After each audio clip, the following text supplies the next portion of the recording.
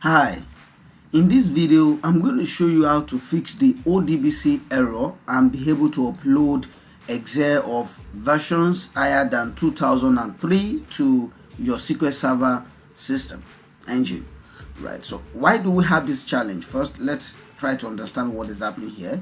Here is my Excel file, and we have over 382,000 rows of data.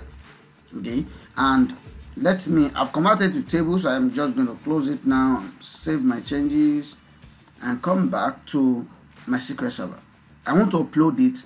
I want to import it as a database.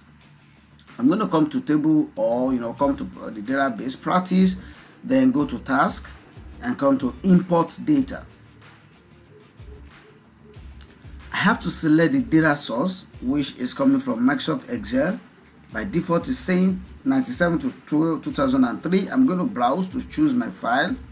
This is it. Then I'm going to click on OK. Alright, you see it has discovered this as 2007 to 2010. Either that or not. I think that should be fine. And click next. Here's the challenge. The Microsoft is ODBC 12 is just bringing this error. It's not registered on local machine.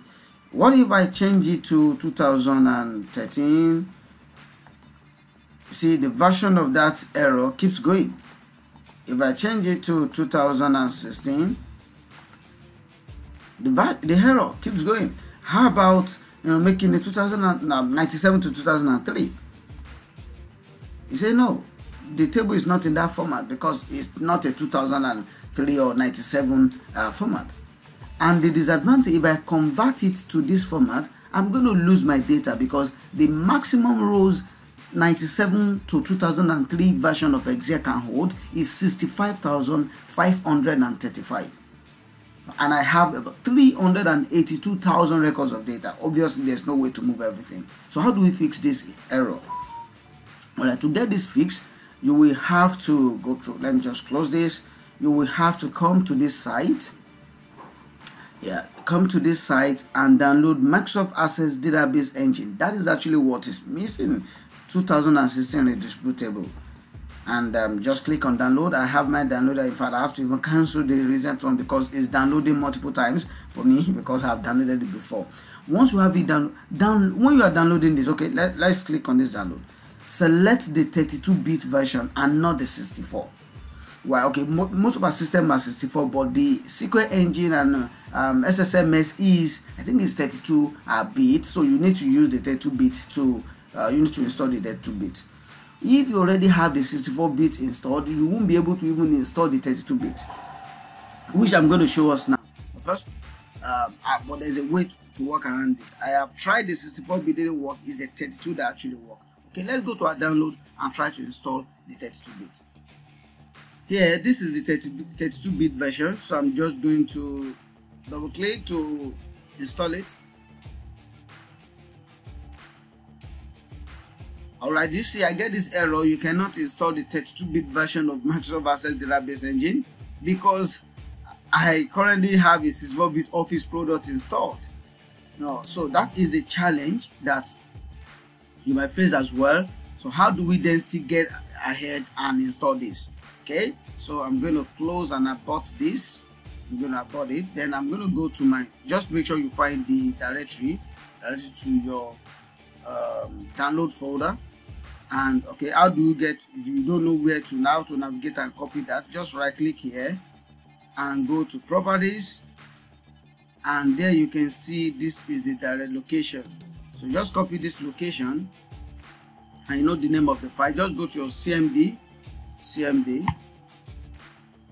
First CD to this directory, meaning you want to go straight to this directory. Alright, so it's now in that directory. The next thing to do is we want to run that executable file, but making it quiet.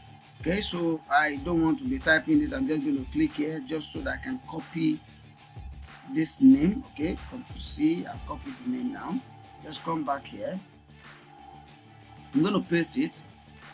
add.exe, it's an executable file, space, / and type quiet. So meaning, yes, I know one is there, but quietly install this so that I can have access to what I need. I mean, that's the best way I can explain for non-programmers. Make it, have a quiet backend, bypass some things and make sure you have this installed. So I'm just going to click on enter. This way it's going to prompt me. I'm going to say yes. Fantastic. Now it's installing. Awesome. It's done installing. It's just going to prompt it for yes, and once you it's going to run some CMD prompt, blinking screen, and after that you get back to this page, and that means it's done installing. All right. So for us to better enjoy this, let us close SQL Server so that I can pick that update and bring it up again. Yes, we are back now. I'm going to click on connect. Then I'm going to locate databases. Practice is my own database. That's the one I want to use. Then I'm going to right click, go to task, and go to import data. Select my data source, which is Excel, Microsoft Excel. See, we now have that asset that we installed now. Okay, let Microsoft Excel. Browse the file. Is on my desktop, and that is this Excel file, not this one. This is 2003 97 version. This is the one that we have.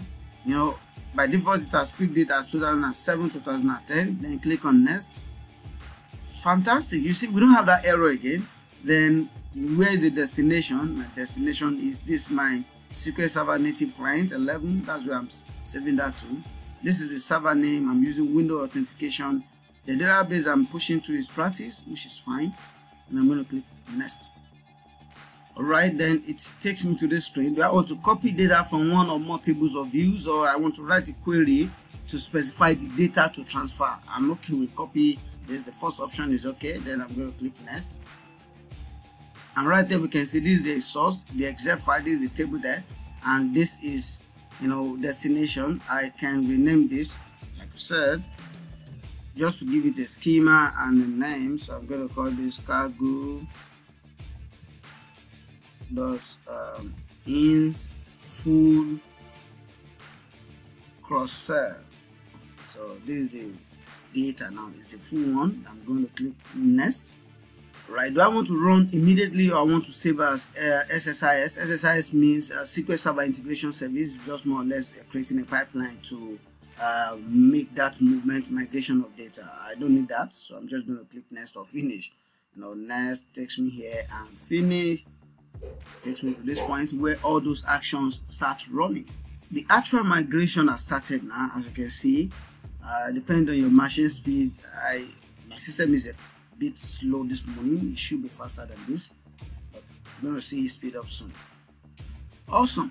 It has migrated all our data, 382,154 rows. Fantastic. So I can click on close,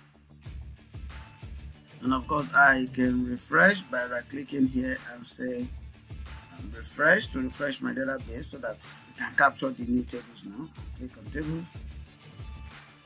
Right here I can see my table, ins full cross sell, and I can actually select top 1000 row. Fantastic. That's what I have here. But let's check, if we have, just copy this guy, come down here. Let's check if we have select, I want to count everything from this guy. So how many rows do we have? Just select here and execute. Oh, 382,154. Fantastic. So this is how we've been able to address that. We need to install that version and 32-bit of it. You might not be able to install it directly, so you have to use the CMD to CD directly to where you have it downloaded. Then write the name of that executable file. Remember to put the .xex and leave a space, /, then type quiet. Thank you and bye for now.